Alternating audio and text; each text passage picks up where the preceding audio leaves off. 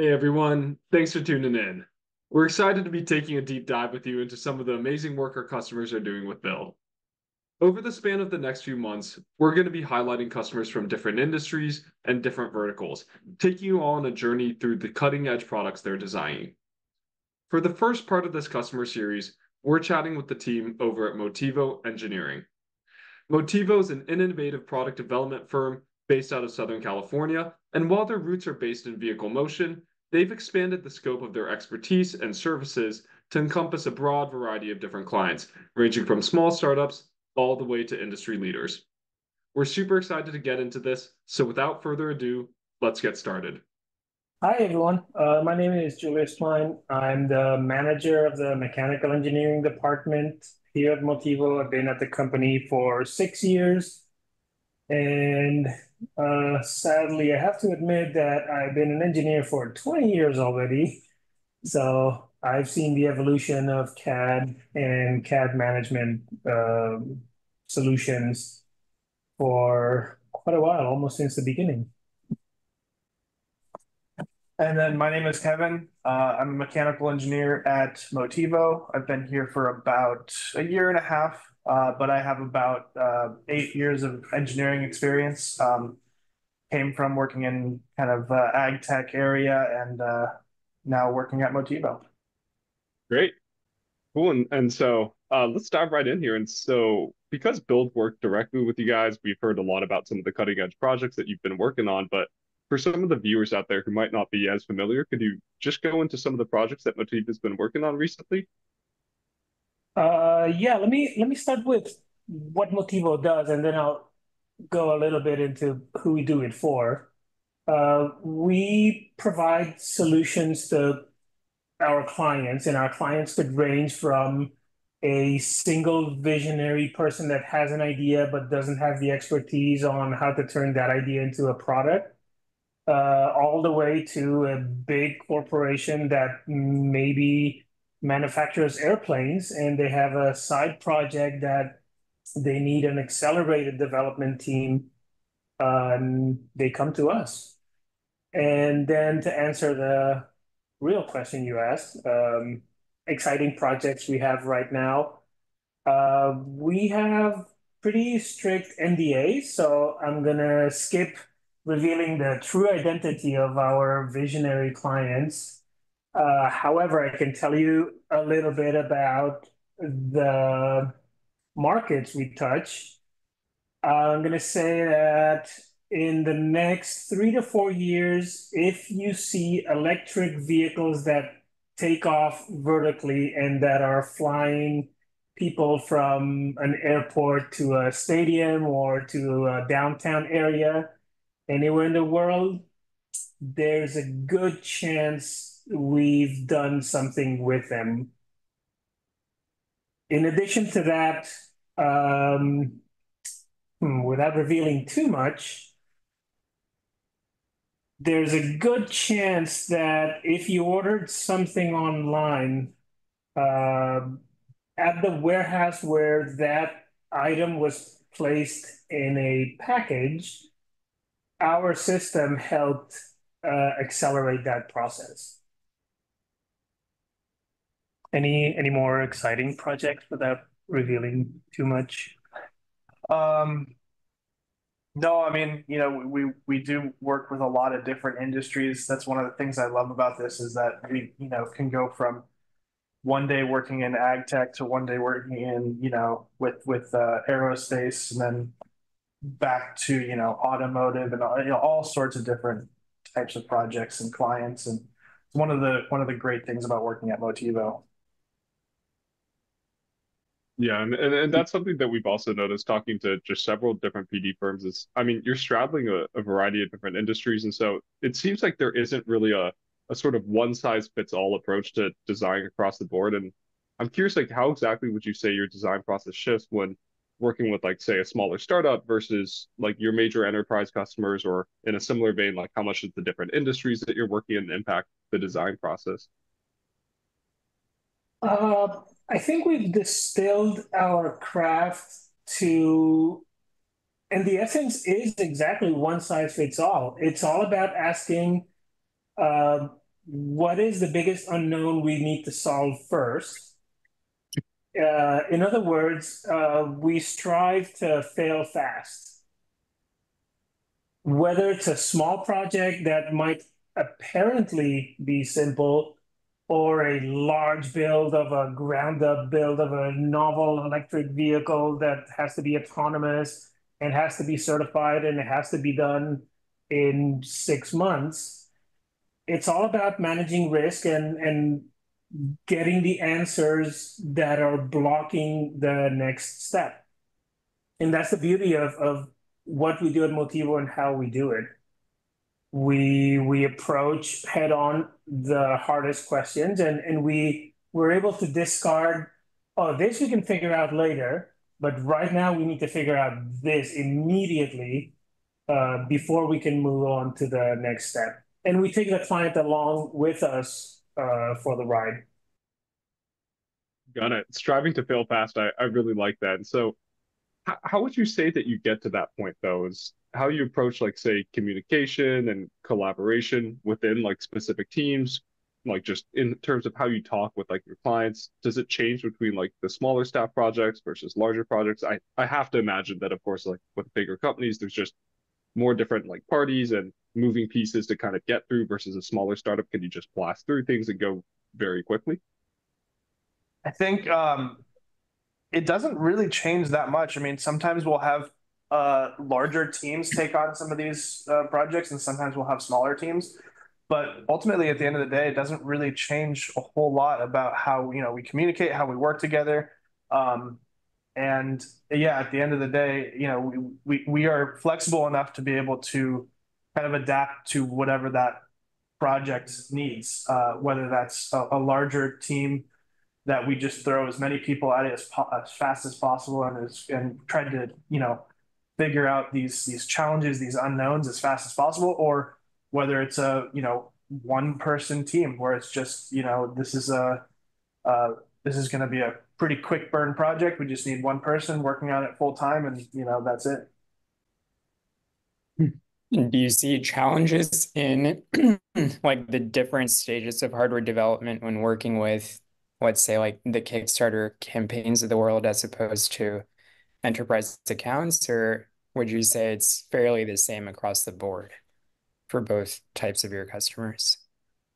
I'd say that the larger the company, the slower the back end will be because more people need to buy in or sign off on direction A or direction B.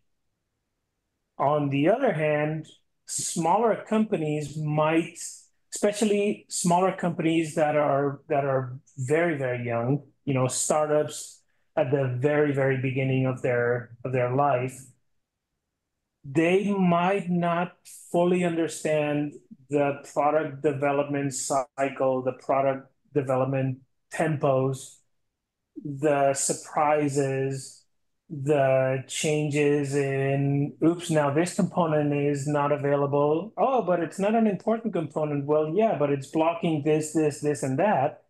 And it's going to delay by 4 months unless you are ready to pivot and go this other direction. Whereas larger companies, most likely they've seen it all, but they are also harder negotiators. On that note, though, I mean, I think that's one of the huge values that we provide to some of these bigger clients is that they have all this bureaucracy and they have to move a little slower.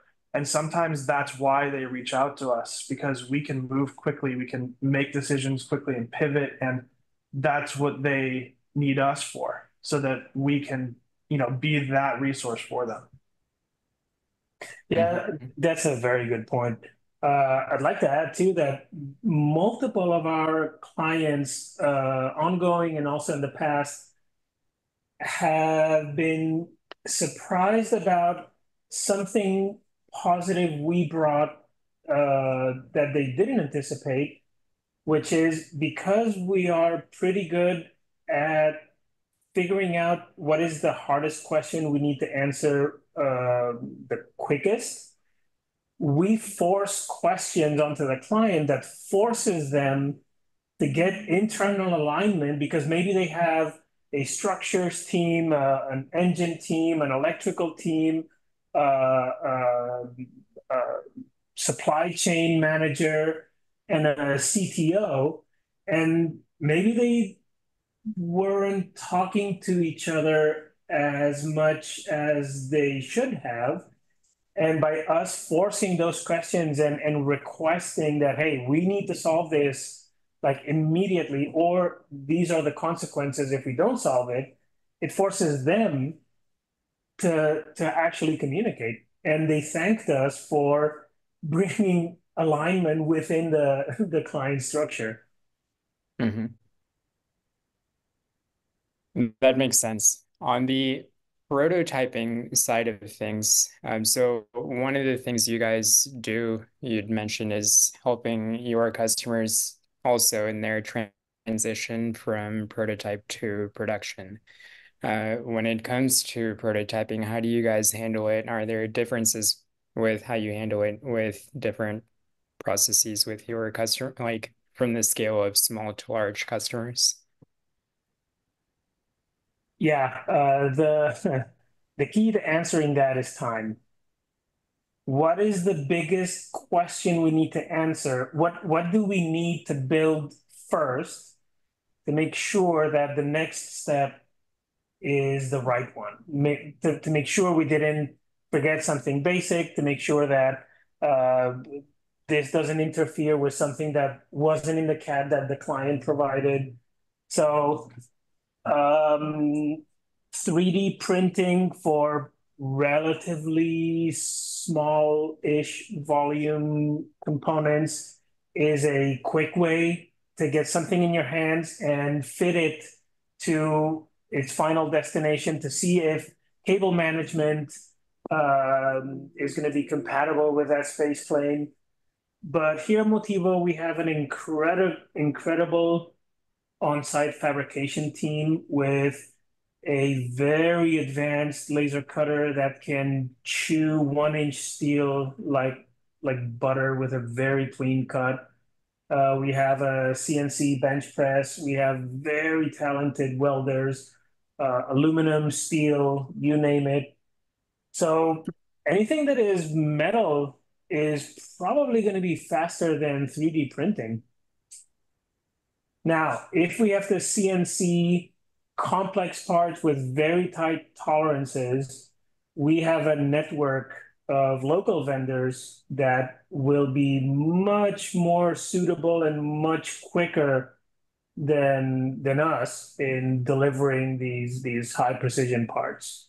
So we do whatever we are best at, and we recognize where it doesn't make sense for us to do it. And we have a huge network that we rely on. Yeah, I think to Julius's point, I think our goal is to usually work as quickly as possible. And, sometimes that is a printed design. Sometimes that's us going out to the, back shop, finding some cardboard and building something out of cardboard and hot glue. Or maybe just running down to Home Depot and grabbing some plywood and, 2x4s and screws and putting it together that way. But on the other side of things, because of the technology that we have, the laser, the press brake, and the talented team of fabricators we have, sometimes that can actually be a lot faster. I've many times have just sent out a sheet metal part, and within about 30 minutes, it's in my hand, and it's just really cool to be able to just quickly iterate on prototyping that way. That's awesome. So it sounds like a lot of just, let's say, like vertical integration in the process with being able to do things yourselves Yeah. and in-house more quickly. That's awesome. And CAD is not necessarily always the first step to get something built. Because, I mean, we joke here, but sometimes CAD stands for cardboard assisted design. Definitely. And so one thing that we also wanted to focus in on is that we've heard that Motivo operates with some sort of more unconventional processes in place. And for example, we've heard about like your build-a-thons, we're curious, is there like anything else that feels maybe out of the norm for like a typical design process? And also like how exactly did those end up getting implemented into Motivo's workflows? Did you just one day come up with the idea for a build-a-thon? Did somebody bring that in from a previous workspace? Curious to see who's driving that.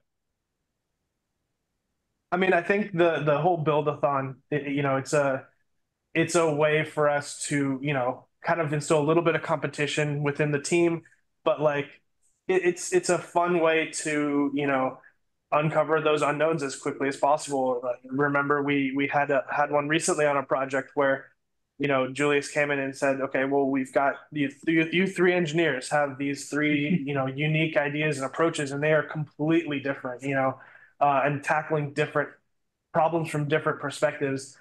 By the end of the day, I want to see a little, prototype built, and try not to use 3D printing. Just try to go out, find some materials in the shop, and put it together as quickly as easily to prove that point. Those kind of things I think are really valuable, and I think it's not always necessary for some of our projects, but oftentimes for these projects that have a lot of unknowns and you can approach them from various ways. And these are problems that have never been solved before, so they can be solved in so many different ways. Those kind of things can be very helpful. And all those things are born in-house. So the ideas for the team building events, for the workshops, the friendly competitions, we have voluntary committees. If you're interested in providing ideas, then join this or organize a meeting. Hey, I have this idea. What if we prepare? I'll give you an example, a very recent one. Yesterday, we had a forklift rodeo. So, of course, everyone in the shop is forklift certified. But the person who had the idea to do the forklift rodeo said, well, what if we open up a certification process for people outside the shop? And we had 5 or 6 people that wouldn't traditionally be forklift certified. And we brought a trainer, a person that can actually certify you. And we had it certified earlier this week and last week. And yesterday we had a friendly competition on skills with the forklift. And today we have an internal Jeopardy competition. And the questions are going to be about things at Motivo, past clients, past projects, and stuff like that. And all those are ideas that were born in-house. By the way, the recently certified forklift people were not in the top 3. They need more practice. Yes. Got it. Most seems like there's did you two get certified? Me personally, no. No, I wish I had been certified at a previous job, but was too busy handling client stuff during our certification process. Next year. Next year. got to pick your priorities. And cool. So one thing that I want to revisit here is you two have both talked a bit about how kind of iterative this process is, because it really is like in your case like a one size fits all approach here. And so with all the different customers that you have on board over at Motivo, how do you find yourselves applying different learnings and tactics acquired from say one project to another project, and how does that exactly work? Is it that one like an engineer on one project just takes what they've learned and then brings it to the next project that they're on? Do you have breakout sessions to discuss things that are working in one group to apply them in other areas? You're revealing the secret of Motivo. Yeah, that's the beauty of working on so many different projects. I'll give you an example. This week alone, we have about 20 ongoing projects, which means that on average, any engineer or technician or fabricator will be touching 2 to 4 projects on the same week, which forces you to constantly be switching your mindset, which inevitably benefits everyone because you can connect dots between projects. Repeating, I don't know. I need a bracket to mount a sensor for this project that is a vehicle retrofit. And turns out I'm using a very similar sensor in this ag tech, robot, actually connecting dots. You know what? We can use the exact same sensor, which means that the technician can make two harnesses at once, and we can use the same fasteners and we can develop it quicker. And very often you find yourself connecting dots between projects that have absolutely nothing to do with each other. Yeah, I mean, there's obviously, each person is going to have their own experiences with each project, but one of the things we also try to do is capture lessons learned at the end of each project because, we have so many projects come through. Not everybody's able to actually work on every single project because there's just too many. And so at the end of every project, what we do is we make sure to capture all of the lessons learned from that project, whether those are key, specific mechanical details, or if those are, programmatic, like, how we track the project or something like that. We document all of those and we save them internally so they can be referenced later by anybody. But then we also present those to the team, the larger team, so that everybody has access to kind of that knowledge. And that's something that, I've really, in my previous experience, never seen. And that's a huge help to kind of approach projects from different perspectives. Yeah, also in addition to that, we are great at connecting dots, but we're also good at separating dots that should not be connected. So imagine you have, which we have had, two competing clients that have a very similar product, but they come to us with their own intellectual property, their own patents, their own market strategy, and we need to fully understand uh, their ask and make sure that we are separating the knowledge and the technical approach we do for one to make sure that there is no spillage from one to the other. So dot connecting is great, but you also have to protect dots from accidentally getting too close. Yeah, and that's the flexibility of having this large team is what allows us to do that. I mean, we can have different teams led by different senior engineers. I can have them be completely separate, or if we need them to be communicating, we can do that too. Yeah, and at the root of all this is something we we focus on very heavily on your first week at Motivo, which is whatever you learned in your past experience, forget it, because here at Motivo, the fail fast is very important. And you can only fail fast if you ask questions and you're not embarrassed to admit you don't know something or that you might not be the most skilled person for that particular area of expertise. So raise your hand. Hey, I need help solving this. What can I do? Because there is a very high probability that someone else has done it. And if not, we will rally together and find an external worldwide specialist that can help us. So ask questions and fail fast. Yeah, it's one of the nice things about having people like Julius, like, who have been here for so long, is that, he's seen everybody that has worked on every project. And so when I have a question about, project X, I can ask him and he'll go, oh, I know that, this engineer over here worked on something very similar. Go talk to him. And usually that's a really nice workflow.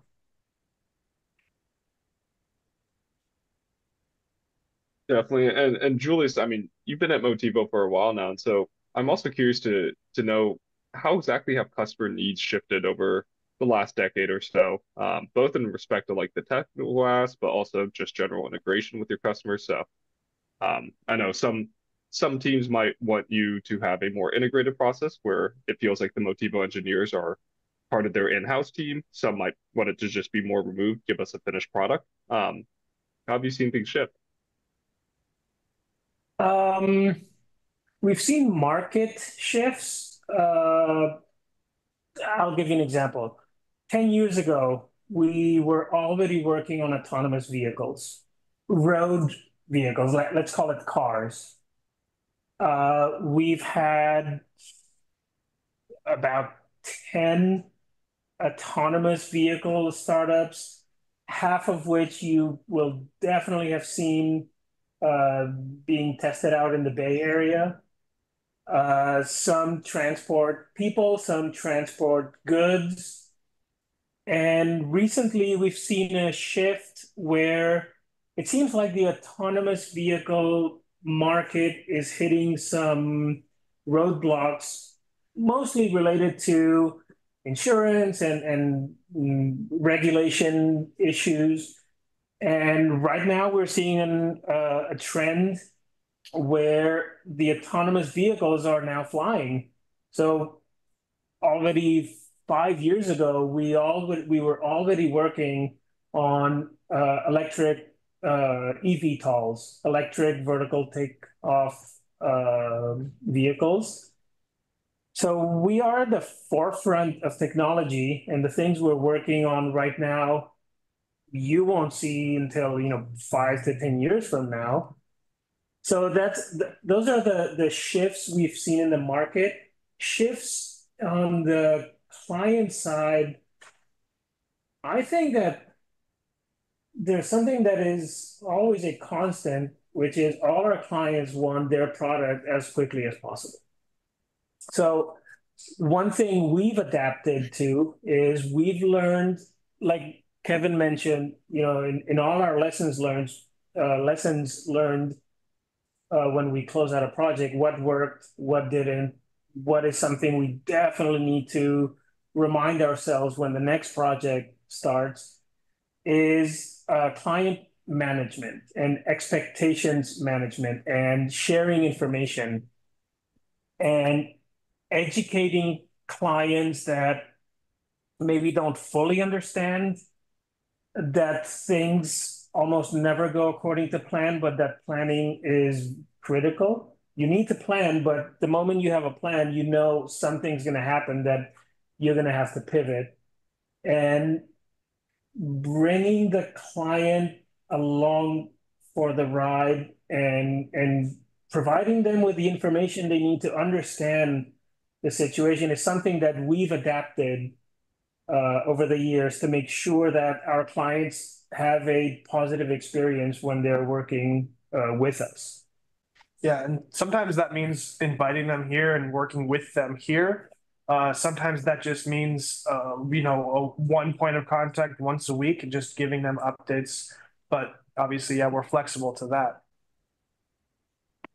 Yeah, So and you it's, guys are seeing a lot of just like, let's say, pressure on timelines for everything from your customers. But at the same time, one, you're able to do a lot of things in-house yourself to keep things moving more quickly. But then two, at the same time, keeping your customers involved in your process also gives them that visibility so that when they get to Gen 2 or, whatever for their products, they've gone through it with you guys already. yeah, yeah, that's exactly it. And something we've improved over the years is being very, very factual and presenting the client with it's almost like the choose your own adventure. We have this roadblock and you have two options. We can go down the original path, but this component is going to delay your initial release by 3 months, or we can find this um, novel solution that requires, I don't know, changing the controls strategy and changing the sensors.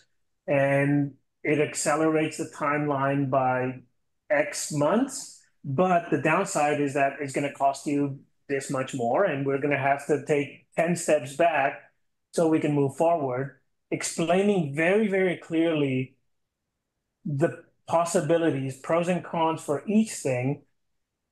We always have our preferred path, but we let the client go first. I remember from the manufacturing days, there are three trade-offs are speed, quality, and cost. So pick your poison. Yeah, Pick two. Yeah. yeah. And Great. if you add it to the three you had, if you add, and I want it ISO certified or AS 9100 certified, then the challenges are pretty intense. Really does sound like a choose your own adventure here. And so, Julius, one thing that you mentioned was, I mean, you talked a bit about eVTOLs. There's a lot of cutting edge innovation going on right now in the world, and our future state is going to look a lot different from what our current is right now. And so, say like 10 years down the line, I mean, how exactly do you see the world changing? Of course, with like all the hype around AI these days. Let's say you had like a magic 8 ball and you can shake it and get any sort of like AI tool you want. What do you want your AI tool to do? I would like my AI tool to make itself disappear. I'm old school. I like drawing things on paper. I like the old school thought process. AI can help you automate things that nobody likes, like filling out your timesheet, every week. Just grab information from here and just put it over there, and that's great. But the edge cases in AI are the hard ones for me to same thing with autonomous vehicles. You can have an autonomous vehicle drive very safely on a road that is nicely paved with nice lighting conditions, with, let's say, nominal traffic situations. But the edge cases are the ones that are very, very difficult to train, very, very difficult to program. And it's something that humans, whether you like it or not, uh, we have something that, and this is the old me, saying that I don't think an AI system can have as many edge cases covered as the human brain. Now, in addition to the AI question, if you were asking about 10 years from now, I think the most exciting thing that I'm looking forward to seeing is the evolution of batteries, power storage. With batteries getting smaller and more compact, it's going to be very, very similar to computing power. Chips, are packaging more and more and more transistors in them. A 2 terabyte hard drive now is the size of a fingernail. 2 terabytes in the 90s were the size of a room. So I think that batteries will probably be as revolutionary as computing power, and it will open up doors to autonomous flying vehicles, houses that can be powered unlimited, amounts of time for very, very little input. Solar power, wind might be able to generate much more than now. So that's something I'm really looking forward to. We'll call it Motivo's law, just like Moore's law for computing. Cool. And What about so, you, Kevin? I mean, I think, obviously being a little bit younger, I think obviously the AI stuff, I think, I could see a place for it. I think at the end of the day, a little bit back to Julius's point, though, I think it's ultimately going to be how you use it, and the person that's giving these inputs is still going to be incredibly important. I've seen some of these ways of integrating AI into like say SolidWorks, where you say, okay, well, I want to connect this plane to this plane, but I want it to, figure out where the load path is going, and I want it to minimize material usage and, generate a complex geometry. Those kind of things are really cool, and can be useful. But, at the end of the day, is it going to be something that can actually be manufactured, or is it going to be something that has to be, complex 3D printed? And how the engineer then works with that, that tool or that part. I think that's going to be kind of critical. So yeah, I mean, at the end of the day, I think some integration could be very cool, but it's going to come down to how it's used and how it's controlled, I think. Definitely. And so a lot of the conversation about AI, I mean, it is in the present, but a lot of it is also down for the future. But zooming back into like right now, what would you say is top of mind for 2024 for Motivo? What are you looking forward to this year? What are your priorities? And how are you going to approach them? I'm looking for all the improvements that Build is announcing. I mean, we've been using Build for almost a year now, and your guys' evolution has been mind-blowing. So I'm honestly looking forward to, all the things that you're actually working on that are not yet public knowledge, but we had a sneak peek. Others, I think, have already been announced, like the bill of materials capabilities. I'm a nerd for bill of materials, so I'm really looking forward to that.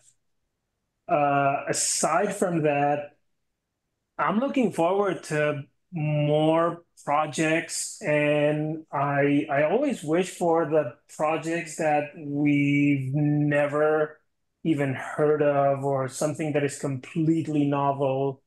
We're seeing a lot of very innovative creators that come to us with environmental related challenges, how to tackle global warming, how to tackle sustainable food. So those projects are super complex, but very impactful and very meaningful. So I'm looking forward to what surprising projects will be knocking at our door. I think for me, I'm Julius as a bomb nerd, but I think I would be a Bomb without a B at the end. sorry, yes. But I'm really looking forward to the kind of manufacturing space and what we can do here. And we invested in all this technology a few years ago with our sheet metal laser, with our press brake, and that opened a lot of doors for us to be able to produce different types of projects, different prototyping. But that's just the beginning, and I think there's going to be some really cool new tools and technology that we're going to be able to start using soon. And yeah, I'm really looking forward to kind of seeing what those look like and how we can use them to help expedite our projects, to prototype, and figure out what kind of new types of projects we can take on, because maybe we can take on more just straight up manufacturing projects, as well as these kind of new novel concepts that require a lot more of that kind of startup mentality. And if you were to ask some of my direct reports that are not in this room, they would all say, "Oh, we just want more car projects." We have a lot of car enthusiasts here, and we've done a lot of project cars. Like we helped build the first 3D printed supercar. We are co-authors in a patent for how to have 3D printed links with carbon fiber tubes to build configurable chassis. We've done autonomous retrofit of standard vehicles from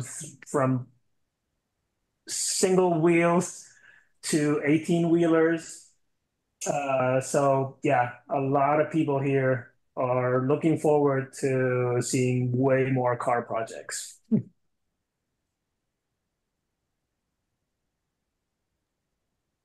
Cool. Well, any viewers out there who are working on car projects or at a company that's involved with autonomous vehicles or cars, you heard it from them yourselves. Go reach out to Motivo after this. Well, Julius, Kevin, it was really great having you guys be able to chat with us today. It was a pleasure learning more about Motivo, your design processes, and really everything that goes into building up this amazing company that you guys work for. Isha and I, very happy to have had the chance to talk with you guys today, and we definitely look forward to collaborating more in the future. Likewise, it's been a pleasure having Bill help us with our CAD managing needs and keep up the good work. At this rate, who knows where you will be a year from now. Wow, what an amazing session. Thanks for taking a look at the webinar we put together with the team over at Motivo. We'll be rolling out more of these conversations soon, so make sure to stay tuned to our social channels to see who's up next. If you're interested in learning more about Build, you can visit us on LinkedIn or check out getbuild.com. And if you'd like to take a closer look at the work that Motivo is doing, check out their website, motivo.com. See you all next time.